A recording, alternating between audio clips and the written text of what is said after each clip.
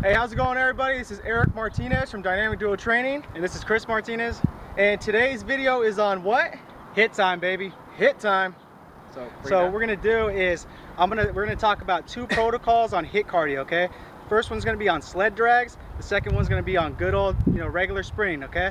So I'm gonna talk a little bit about the sled drags. Okay.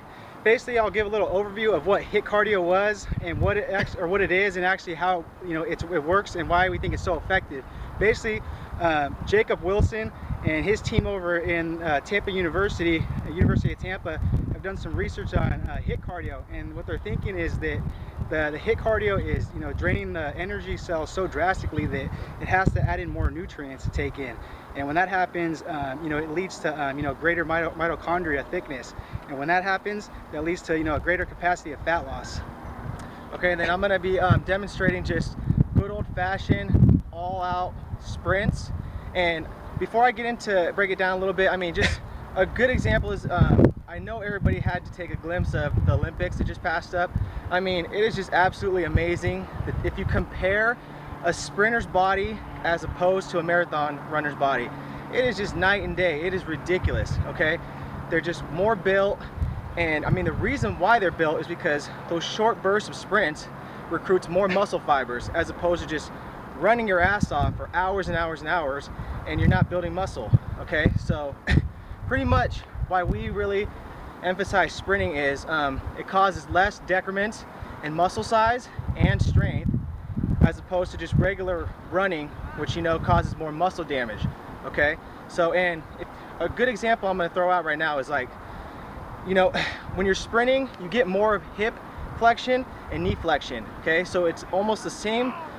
It's very similar biomechanically to a squat and a leg press, as opposed to running, you're not doing that. Okay, and that's about it. So we're going to show you guys some demonstrations, some protocols on hit cardio with sled dragging and good old sprinting. Okay, so stay tuned.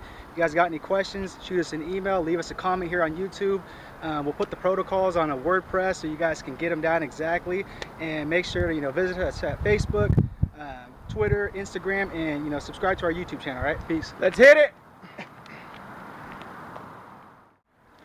All right, ladies and gentlemen, so I'm going to do the first sprint interval on the sled dragging. Okay, so basically I just got a sled right there with some weight on it.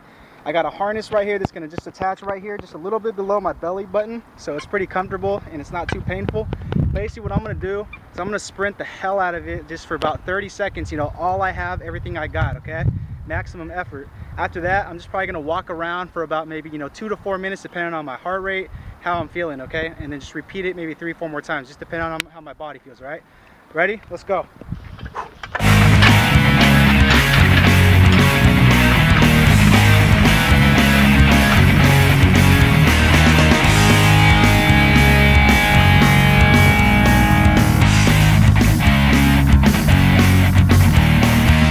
All right, ladies and gentlemen, so the protocol for the sprinting of the hit cardio that I'm going to do is going to be, first I'm going to pretend like I did a 10-minute brisk walk just to get myself going. Then I'm going to do 10 intervals. Okay, so I'm going to try to sprint 10 to 15 seconds all out. Okay, and then I'm going to walk for 45 seconds and then repeat that 10 times. Okay, after I do my 10 intervals, then I'm just going to go do another 10-minute brisk walk and just cool down. Okay, let's do it. Let's do it.